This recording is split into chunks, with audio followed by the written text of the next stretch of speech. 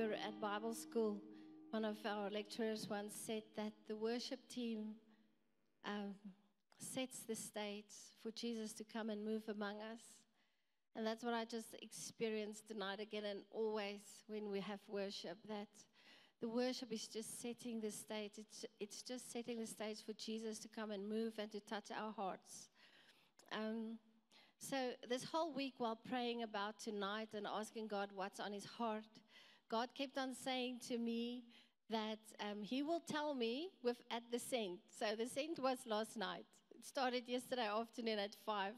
So I was just, I was talking to God about a specific message that I had in my heart, but the Holy Spirit kept on saying to me, no, it's not time for that yet. Wait for the scent. I'll share with you what I want to share. So right at the beginning with the first session that Daniel Kalende from Christ for All Nations spoke, God came to me and he said, I want to shine my spotlight on your heart. And the Holy Spirit reminded me of the very first time when the spotlight of God was turned on me, where I felt his spotlight. And that was on the 7th of January in 1989. I was sitting in my flat in Kroonstad, where I was working for a year then already. And it was a Saturday evening. And suddenly, the spotlight of God came over me.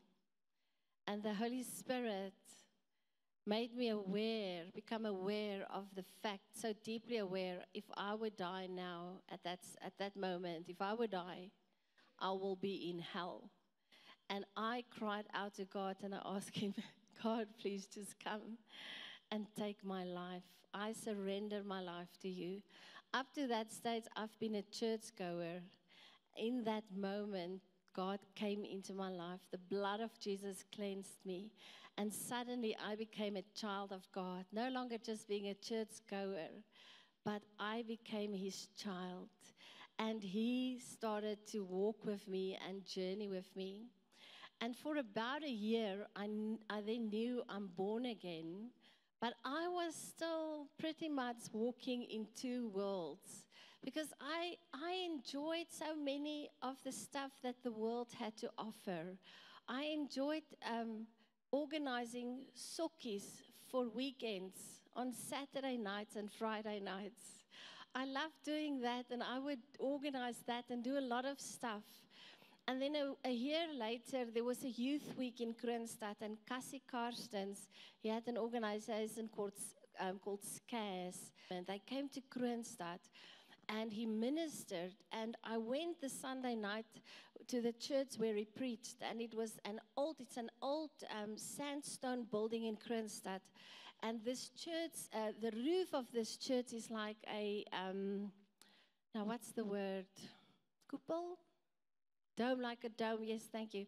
So it's like a dome with these pillars running up to the center, and I was sitting there, and he then just suddenly said, he told this story about these soldiers enlisting into the army. And he said they were standing in a row, and the sergeant major came to ask them their names. And he came to this one soldier, and the soldier just mumbled his name. And the sergeant major couldn't hear what his name is. And suddenly the sergeant major said to him, "Speak up or go. Speak up with what your name is, or change your name and go. You cannot be a soldier and not speak up and say your name boldly and bravely." And suddenly the Lord spoke to me, and he said to me, "You cannot say that you are a child of me, you are a Christian, but you still live with one foot in the world and one foot in my world. I want you to make a choice now." And he showed me that roof, and he said to me, "Everything in your life, I must be on top, and everything in your life needs to flow out of your relationship with me. That's what I desire. If you don't want to make that choice right now," the Lord said to me, "when you walk out of that door tonight, you are no longer saying that you are a Christian.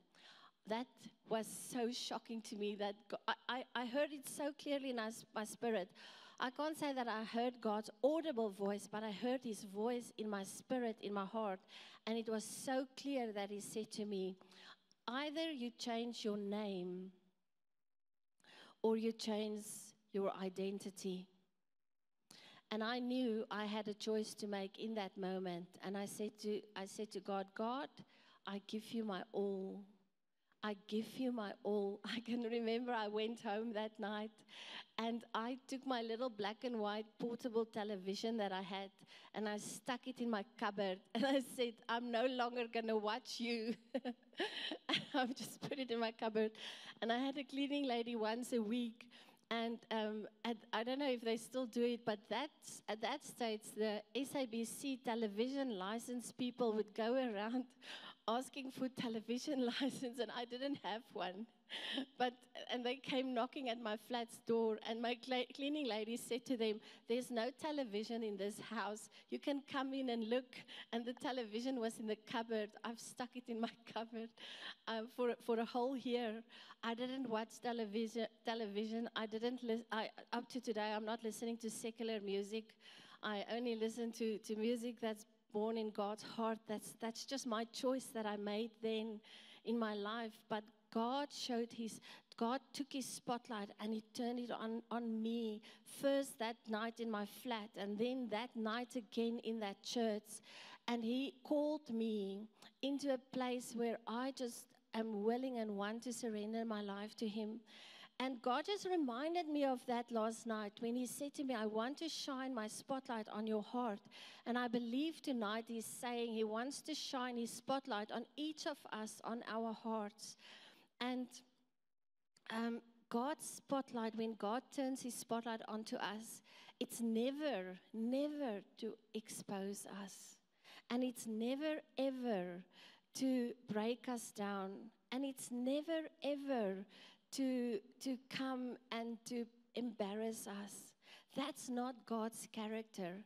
And that's not what he wants to do. And so often we choose to run away from his spotlight because we are so afraid that his spotlight looks like the spotlight of the world that we live in.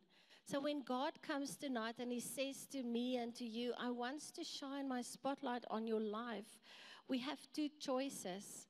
The one choice is to run away. The one choice is to say, thank you, but no thank you. I'm happy with my life the way it is. I know of all the dust. I know of all the dirt that is there. And I don't want any light to be shown on that.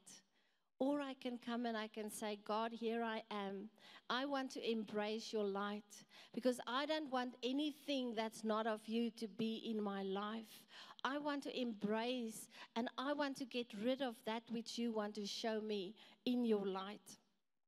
And then when we embrace his spotlight, we get to that place where we discover his grace and where we discover his love. Because his spotlight is filled with love and his spotlight is filled with grace. And so often, some people just constantly runs away from God's spotlight. And they confuse it by saying that I am sent. Often people will get to a place, will go to a church, go to a ministry, go somewhere, and then they will be there and say, God sent me here. And then God comes and God says, but can I shine my spotlight on your life? And then all of a sudden, they will go to the leadership and say, I'm now going away. God is sending me to this and that place. And then they go again. And then they are there for a month, 2 months, a year, 2 years, maybe 3, very seldom 3 years. And then they will get to that place where God is shining his light on their lives. And suddenly they get sent again. And God seems to be confused because God just sent them to a place and then suddenly a month later, he's changing his mind and he's sending them again and he's sending them again and he's sending them again. But it's when we are confused with God actually calling us to come before he can send us. Because God do want to send us. That's what He tells us in His Word. When we go to Scripture in the New Testament, we read in Matthew 28, verse 18 to 20. It's that very famous Scripture where Jesus, just before Jesus, it's one of the last commands Jesus gives. He says, it says, and Jesus came and spoke to them, saying, all authority has been given to me in heaven and on earth. Go therefore. So Jesus is sending His disciples. He's saying, go therefore and make disciples of all nations, baptizing them in the name of the Father and of the Son and of the Holy Spirit, teaching them to observe all things that I have commanded you. And lo, I'm always even to the end. I'm always with you even to the end of the age. Amen. So here Jesus comes and He says, go. He's sending. And then in Acts 1:8, it's another sending scripture. It says, but you shall receive power from the Holy Spirit when the Holy Spirit comes upon you, and you shall be my witnesses in Jerusalem and all of Judea, Samaria, and to the ends of the earth. So again, God is sending us. He's saying, I want you to go. I want you to make disciples. I'm sending you. I'm sending you to be my witness. And in the Old Testament, there's this very popular scripture, and also last night with the Saint Daniel calendar, referred to the scripture Isaiah 6 verse 8, where Isaiah says, also I heard the voice of the Lord saying, whom shall I send, and who will go for us? Then I said, here I am, send me. And so often we want to say, God, here I am, send me. We do have a few prerequisites. We do have a few conditions, God, but we are willing to go. You can send me. Just don't let your light shine on me, because that might be a problem. Because we really keep on comparing God's light to the light of the world around us, which is a critical light, which is just mental light, which is not a light of love. But Daniel Kalende said yesterday, he said, before you can be sent, you have to come. And this is what happens when God shines His light on us for the first time. He's inviting us to come before we can go. It's so important. My first come was that night in my flat when I said, God, I know if I would die today, I'll be in hell. In that moment, I was just so convinced by the Holy Spirit that I am not born again, that I need to surrender my life to Him, and I need to be born again. And if you maybe you're watching on the live stream, maybe you're here tonight, and you have never said to Jesus, Jesus, here is my life. Will you cleanse me with your blood? I surrender my life to you. I want to become a child of God. Then I want to ask you, please, afterwards, stay behind and talk to one of our leaders to pray with you and to guide you into this first come. Because God says, before you can go, you must come to me. You must come. And then, after that first coming, we get to that place where he invites us to come on a daily basis so that we can get to know His character, so that we can get to know His heart. He wants us to get to know His emotions, because you know that God has emotions. God speaks about so much emotion. Sometimes don't really think about the fact that God is a God of emotions, and He has emotions. And He created us in His image with emotions. And very often when we start to understand God's emotions, it's so much easier to understand our own emotions. So God wants us to get to know that. He wants us to get to know His love. He wants us to stand in His spotlight so that He can heal us and so that He can restore us. Because that's what His desire is for us. His desire for you and for me is to be in that place where we are near to Him and where He gets to restore our hearts, where He can come and say to me and say to you, I love you so much that I cannot leave you the way that you are. There's a thing in the world where people say, because God is a God of love, He's not going to expect of me to change. And that's a lie from the enemy. Because God is a God of love. He wants me to become more like Him. Because He knows that enables me to live a life of victory. He knows that place me in a position where I'm not struggling, where I'm not constantly fighting, where I'm not feeling that I'm in a battle the whole time, but where I can walk in His abundant life for which He came, for which Jesus died.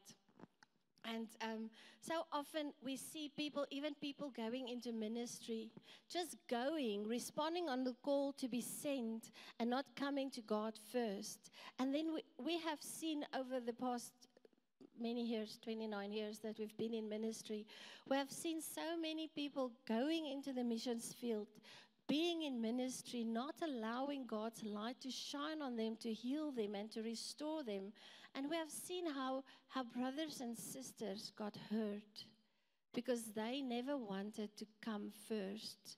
They just wanted to go, but they didn't want to come and say, God, here I am. Will you shine your light on me? Will you heal me and will you restore me? Will you teach me who you are? Will you teach me your character? Will you teach me your love? Because when we start to go out, and not everybody is called to be missionaries going into a missions field, going into remote areas, but all of us are called by God to love Him in the first place, but then to shine His light in the world around us. We are called to be His light. We are called to be His salt there where we work, there where we go to shop, there where we go for a walk with our dogs. That's all of those places are where God wants to use us. He wants to send us to be His light, to share His good news, to share the gospel. But for us to be able to do that, we first need to know who He is. And we first need to know what He thinks about us. Because very often we are afraid to go when He wants to send us, because we are more concerned about what people will think about us than what God is saying over us. And that is preventing us from speaking out where we need to speak out. That is preventing us from testifying, being witnesses where we need to testify and where we need to be witnesses, because we are more concerned about what the people around us will say than what we are concerned about what God is going to say. Because we don't allow Him to shine His spotlight on us, to reveal to us who we really are. Because that's actually what happens when we allow God, when we come to God and we ask God, God, will you shine your light on me? I am actually coming to Him and I'm actually saying, God, will you show me what I really look like to you? Because it's not about His light shining on my circumstances or my sin or my wrongdoings. It's about His light shining on me, revealing to me who I am to Him. Because that's what He wants to do in the first place. Because when there's something in my life that He doesn't want to be, what He doesn't want in my life, He's not coming to shine His light on that. But He's shining His light on the me that He sees. And then suddenly I realize, but these other things that's in my life is not in line with this me that He is showing me, that He sees who I am, the way that He sees me. And then I say, but let me rather get rid of this, because that's not part of who I am. That's not who I am in His eyes. That's not who He created me to be. Because He's not coming to shine His light to embarrass or expose. I've already said that. But He's coming to shine His light to show us what He sees, what He created. And He promised to us in His word that He created us fearfully and wonderfully. We read this in Psalm 139. We've quoted that so many times already. He says, I've created you fearfully and wonderfully. That's how He created us, and He wants us to see that. But we are so entangled in the way that the world watches, the world look, the way that the world's light shines, that we think that's the way that God is looking as well. And we think that's the way that God's light is shining on us as well. We are so used to the world's light being so critical. We are so used to the world's light being so judgmental that we rather run away from a spotlight than to run to a spotlight. But tonight, God is inviting us and He's saying, come to my spotlight, run to my spotlight, run into my spotlight so that I can show you what I think about you, so that I can show you how I feel about you, so that I can show you how to go, how I want to send you, so that I can show you how I want to use you. And when we come to this place, we get to that place where He can fill us with His oil of intimacy and where we can really connect with His heart of love. There's this guy who spoke at the Saint. It was right in the middle somewhere. His name is Sammy Rodriguez. He's Spanish. And he shared the following. He says, when I heard that, I knew that that is what happens when we dare to step into God's spotlight. He said, the enemy would like to confuse you about your identity, who you are, what defines you. And then he said, are you defined by your circumstances? Are you defined by what others say about you? And here is the great news of the cross. Christ defines you. But we only discover that Christ wants to define us when we are willing to step into that spotlight. When we are willing to step into that place where we come face to face to Him, where we allow His light to shine on us, where we allow His love to draw us closer, then we can get to that place where our circumstances no longer define who we are, where the world around us no longer define who we are, where what people say no longer defines who we are, but where the cross defines who we are, where what Jesus said on the cross, what Jesus did on the cross defines who we are. He said, you are not defined by what surrounds you. You are defined by God's Spirit inside of you. You are not defined by what surrounds you. If you are in a difficult life circumstance, if you are in a place where you are battling, that's not defining you. The people around you is not defining you. God's Spirit that's inside you.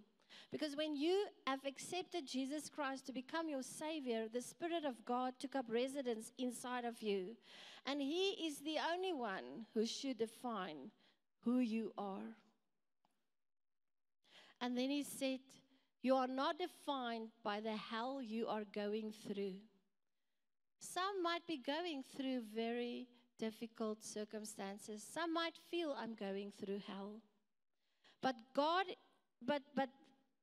this guy said, and it's God who said this through him. You are not defined by the hell you are going through, but you are defined by the heaven you are going to. We are defined by our destiny, not by what we are going through at this moment. He wants us to keep our eyes fixed on that, on the finishing line, knowing where we will end up. Because if we allow the hell that we're going through, if we might be going through difficulties to define us, we might get to a place where we turn away from Him. And where we lose ending up in the final destiny, the place where He wants us to be. Let heaven define you. Don't let your circumstances define you. You are not defined by your failures. Let the forgiveness of God defines who you are, not your mistakes of yesterday. He said that you are not defined by the likes of many on social media. Who of you like to post on social media, Instagram, Snapchat, Facebook, Twitter, and then you go and look constantly, how many likes do I have? How many likes do I have? Oh, I only have 5 likes. Oh, no, people don't like me. I have 100 likes. Wow, they like me. No, I have 6 likes. They don't like me. Oh, I have 50 likes. Yes, they like me. It's like, when we were little, you will take a daisy and you're wondering if a boy likes you, you will go, he loves me not, he loves me not, he loves. Nowadays, it's social media. They like me, they don't like me. They like me, they don't like me. And we allow the media to define who we are. So it's not the many likes on social media that defines who we are. He said, this is now Sammy Rodriguez, he said, you are defined by the love of one, not by many likes, by the love of one. You are not defined by what you do for God, but you are defined by what God already did for you. The cross defines you, the empty tomb. You are defined by the Father. And he ended with Galatians 2 verse 20. And it goes like this. It says, I have been crucified with Christ. It is no longer I who live, but Christ lives in me. And the life which I now live in the flesh, I live by faith in the Son of God, who loved me and who gave himself for me. Jesus defines you. It is not possible to get to this truth. It is only possible to get to this truth that God defines you when you are willing to step into God's spotlight. But then, last night, while I was talking to God about this, and he started to challenge me with challenges which will come when we choose to step into his spotlight. And I felt the Holy Spirit laid on my heart to lay these challenges before us so that we think about it. He said, how many times must God ask you to step out of your comfort zone into his light before you want to do it?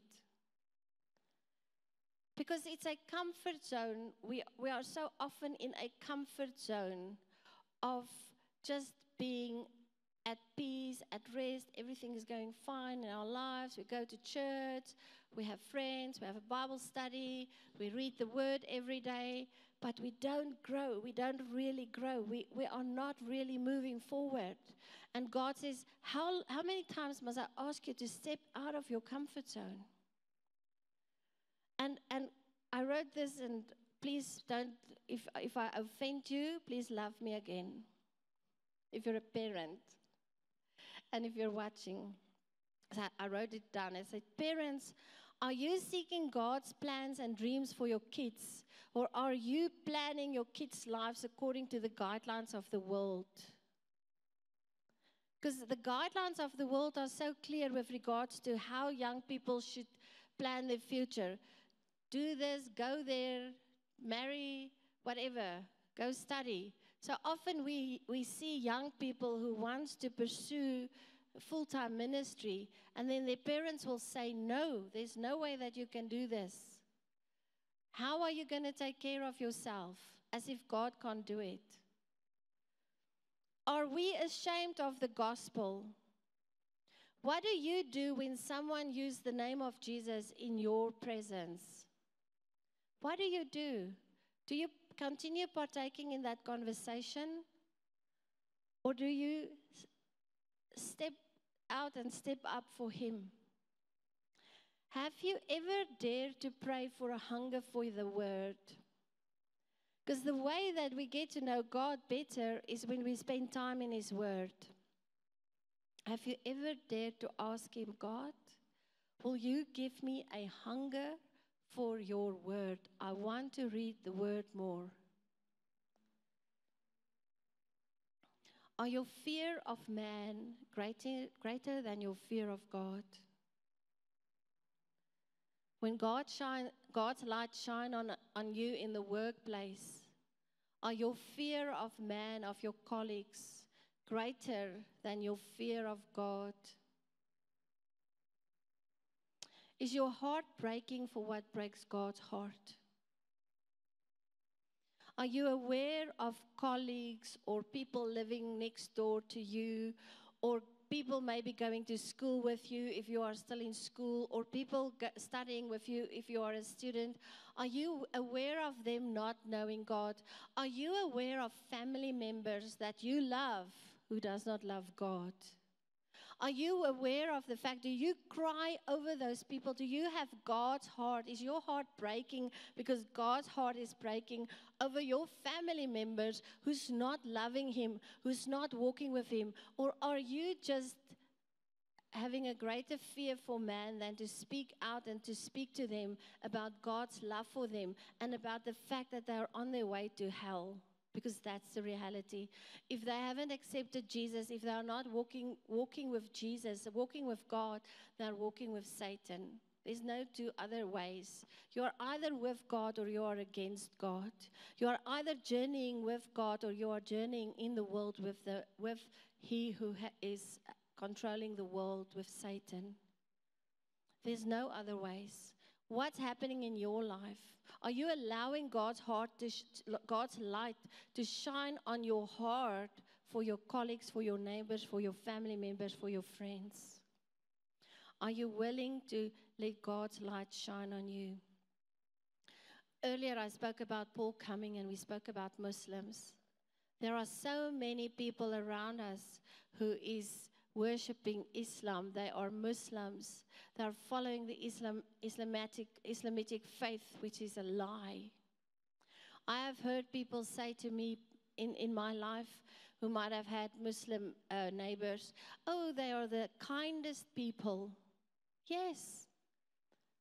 Will the kindness get them to God when they die, to an eternity with God? No. They're going to be in hell forever. Are you concerned about that? Are you allowing God's spotlight to shine on your heart with regards to His heart breaking for that people, for that person? Are you willing to step out of your comfort zone wherever God wants you to do, and for the sake of His gospel? Are you willing to get out of bed at 5 on a Tuesday morning, perhaps, if God wants you to join us here in the prayer room to pray for the nations? Or is your bed, your warm bed, especially now in winter, more comfortable? Are you willing to allow God to shine His light on you when you are in the comfort of your home? Are you brave enough as a parent to say, Lord, my child can work for you. I trust you to take care of my child. Is it okay for you to hear that is it okay for you that no one hears your story as long as they hear the story of Jesus? Often we want to be in the spotlight. Is it okay for you that God shines His spotlight so on you that you aren't visible, but that He is visible? Is it okay for you that your voice is not heard as long as His voice is heard wherever you are? Too often we want to tell our stories and we want our voice to be heard instead of Jesus' story, instead of what He did for us on the cross.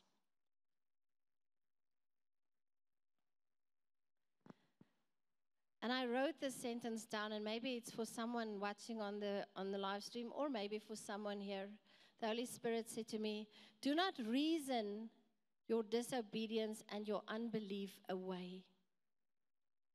When God's spotlight is shining you, is He shining His light on me, reasoning away what He wants me to do? Reasoning away when He wants me to go and talk to someone? Reasoning away when He wants me to go somewhere and do something? Am I reasoning away my obedience or my disobedience, reasoning it away? Or my unbelief to trust Him unconditionally, that He will always be faithful to provide? And with regards to full-time ministry, if you are a parent and God calls your child into full-time ministry, I've never heard of anyone who responded in obedience to God's call in my whole life where God did not provide in everything they needed when they have put their complete trust in Him. We have seen it in our own lives for 29 years. We have seen it in so many people's lives. We have heard the testimony of how God provided for the sent. We have never seen God not providing. Why, if you are a parent and your child comes to you, and I don't think this is for anyone in this room, maybe someone is watching online for who this is, but why, if you are a parent and your child comes to you and say, God called me into ministry, why can't you trust God enough? The God of the heaven and the earth, the God who created everything, the God who said to us that everything was made in Him and through Him. How can you doubt that He will take care of your child? Are you willing to start to trust God for what is impossible to man? But are you willing to start to believe that God can do the impossible in your life? Because, beloved, yes, when God comes with His spotlight, He first just wants to draw us. He wants to show us who we are. He wants to show us how He sees us.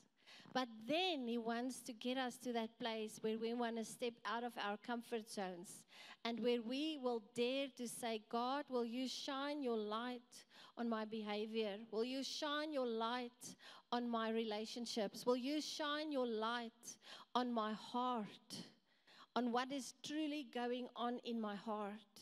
Will you shine your light? Because not